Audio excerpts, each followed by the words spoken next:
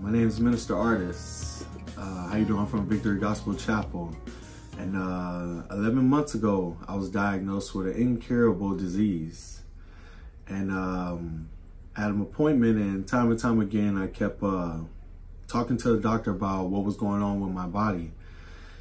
And she told me it's treatable, it's not curable. And I had multiple appointments with this doctor. Her name is Dr. Val.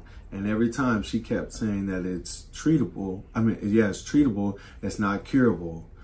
And I have faith in God, knowing that I believe the report of the Lord. So every time I was listening to the doctor, I would hear what she was saying, but I wouldn't receive the words that were coming out of her mouth.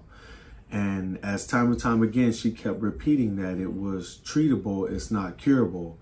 And on March the 23rd, I had an appointment, and she took my blood test and she got me back to my results a day later. And she stated that she doesn't know how, but she said that there was no trace of the disease being in my blood.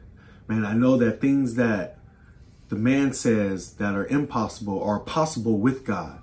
And it's only through God that I was being healed. Amen. It says the woman with the issue of blood pressed. She put a demand on her healing. No matter her circumstance, no matter her situation, no matter what the doctor says, she pressed through the crowd. Amen. And she said that only if she can touch the hem of his garment. That was a confession of faith. Only through her faith, that's what made her whole. And amen. That's the exact same thing that I did. I pressed. I continue pressing. I continue praying. And I thank God, hallelujah, that he increased my faith, hallelujah, because the woman that told me that it was only treatable and not curable, she even said, she said, "Artist, I set you up a second appointment." I said, "Yes, ma'am. It states on my paper that we don't have a follow-up. Everything is done." She said, "No, Artist, I want you to come in here and talk to me about this miracle so we can talk about the miracle worker." Hallelujah.